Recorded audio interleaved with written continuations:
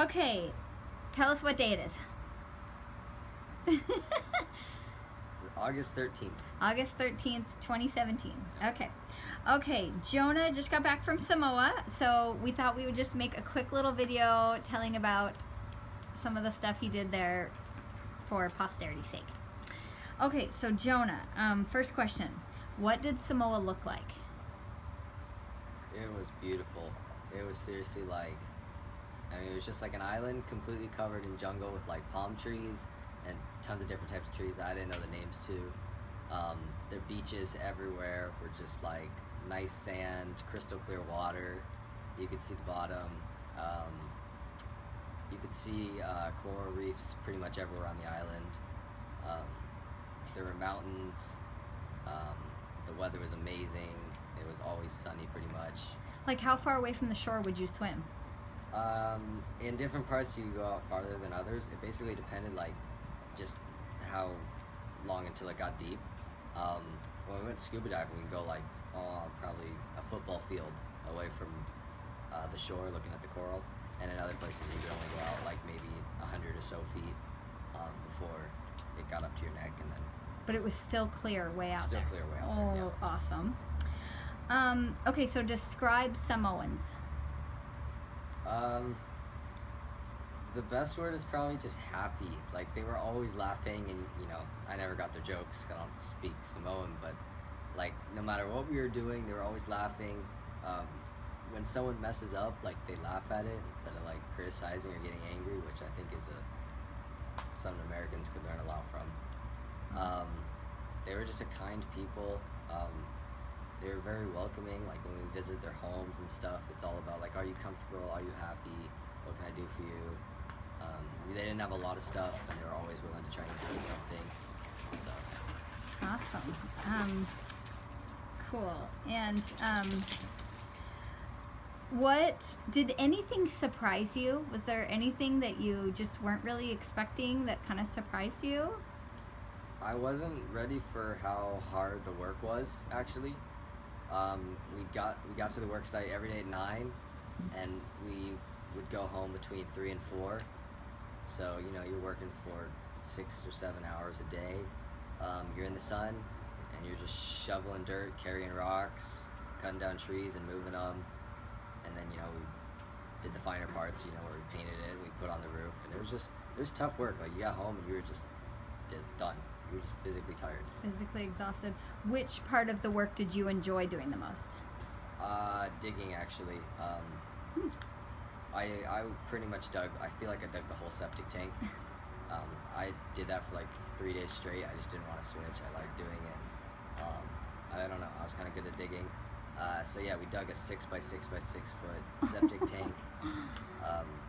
And by the end, I kind of had to do it because none of the girls were tall enough to get the dirt out. Oh. And only one of the other guys could kind of do it. So that was my favorite part for sure. Okay. And you said you spent a lot of time on the roof too? I also, yeah, so towards the end of the trip, we put tin on the roof, and I like climbing up there, and the breeze felt better. And you got to hang out with the Samoans more, and they were hilarious. So that was probably my favorite part. Awesome. How was the food? Food was awesome. If it hadn't been for that pesky South Side Hemisphere bacteria, I probably would have been fine. Other than that, the food was great. They had like chicken on the bone every single night. We get like corn, rice. We got toast for breakfast. We got Samoan pancakes. And then lunch was amazing. We got cinnamon rolls. We got PB&Js. We got pizza. It was awesome. Yum. Okay, awesome. Tell about the group you were with. So there were 26 of us total, 25 by the end of the trip. One of the adult leaders ended up having to unexpectedly go home early. There were 7 youth boys, and the rest were girls. And then we had Jake and Lauren, who were our 2 trip leaders, and then we had Becky, who was like the trip mom. She was the mom of one of the girls.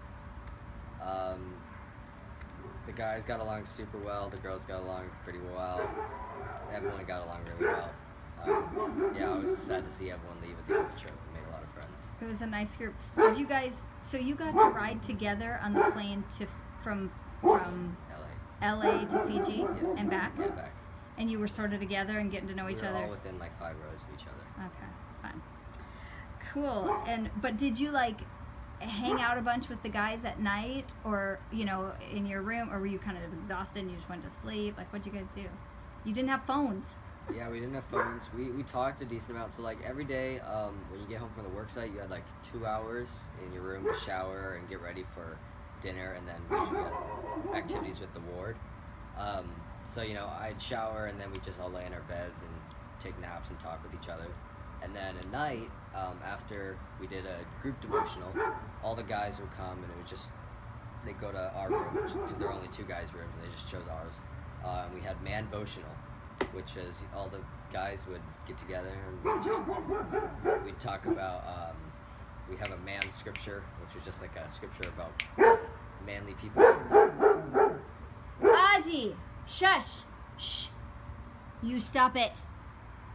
Shh! Okay, man-votional was a manly scripture. Yep. That's right. And that's then right.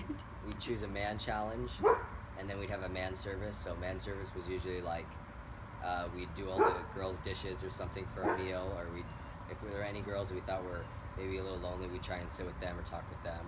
Awesome. Man challenge was we just do push-ups or like pull-ups. We chug soda, just see who was the manliest.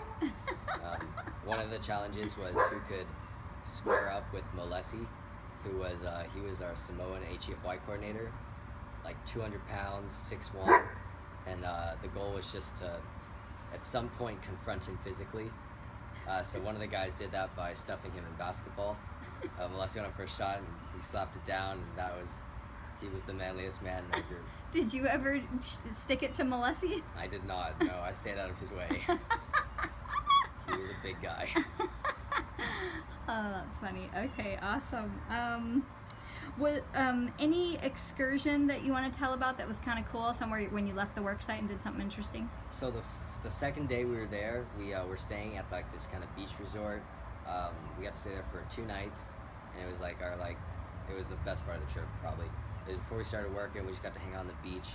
On the second day, we went down and we took basically a ferry, but it was actually just like a little motorboat that was completely run by these like 15-year-old Samoan boys, and they took us out probably 10 minutes away from the main island of Apia to this other island. I can't remember the name, and we got to hang out there all day. They gave us really good lunch. We got to hike to the top of the island and get to look around. It was like super beautiful. It was awesome. The water was super clear. That was definitely my favorite part of the trip. We just got to hang out there. Was it a hard hike or? No, it was actually really easy. Well, it was very uphill, and there wasn't much of a path. But I didn't struggle with it. Some of the people in our group had a bit of trouble, but I thought it was fine, and it was fun. Oh, and tell about the stars. So yeah, the first night and second night, especially since we were on the beach, you could just look up, and I mean, there were just more stars than I've ever seen in my life. You could see all of them. Aww. I wish I had recognized some of the constellations, but I didn't. Yeah, we don't ever see. Side of the Earth, yeah. Yeah. Oh, that's true. Oh, I didn't even think of that.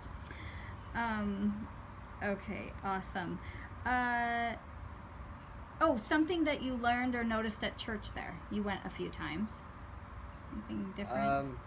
So one of my favorite things that my leader said, Jake had been to HEFY Samoa the previous year. It was the second time. He knew what he was doing. And he said, no matter what language barrier, there might be, you can still feel the spirit. And that was so true. I was lucky enough to get there just by chance for a fast Sunday. So there was a testimony meeting, and the Samoans would go up and they'd bear their testimony in Samoa, and you had no idea what they were saying, but they'd start crying and then they'd get emotional, and everyone could feel the spirit, and it was totally great. And I ended up actually getting up at the end and bearing my testimony in English, and I know no one understood what I was saying, but everyone was nodding. And oh, they felt that was great. They felt the spirit when you talked. That is cool. And what were you saying? Some guy some kid came up to you and just was like, "Hey, we're gonna be friends." So yeah, very first Sunday, I'm in Sunday school, and one of the Samoan boys slaps me on the back of the head, and everyone's laughing. I had no idea what was going on, I didn't know if he wanted to fight me or what. And afterwards he came up and gave me a hug. He said, "We're gonna be friends." And I was like, "All right." So his name was Park. Well, his American name was Park, but his actual name was Thomas. Anyway, and he told me the first day, he said, "I'm gonna get you a gift when you leave. We're gonna be friends." So every church activity we kind of hung out and talked a bit. We played basketball together. We had a lot of fun, and then on the very last day he ended up giving me a little necklace or whatever, which was super cool. Oh, that's awesome. That is really cool. Oh, tell about what you did in Fiji. You had an 8-hour stopover in Fiji. That's pretty cool. Oh, Ozzy. It's the worst. I'm gonna throw a ball at him. Okay, tell about Fiji. So we had an 8-hour layover in Fiji, and I don't think the camera's pointing at me. Okay. And while we were there, we went to this place where they do mud baths. And I'll be sure to show you guys. I just got the pictures for them, and they're awesome. They're awesome. So what we did is we went up to these giant basins of mud, and we all covered ourselves in mud, and then we ran around the field to dry off, and we took pictures, and they look hilarious. Uh-huh. Can you just, if you throw it, that might just shut him up for a little bit. Oh, Ozzy, sorry about our dog. He's so annoying, but we love him. He's adorable. I don't think he went for it. Think that worked? Okay. Okay, so, yeah, so we had mud baths. We got caked in mud, and then we got to go into these hot springs. They were natural hot springs, and they were super warm.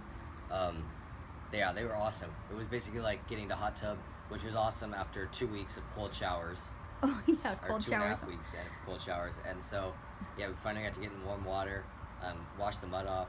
It was really cool.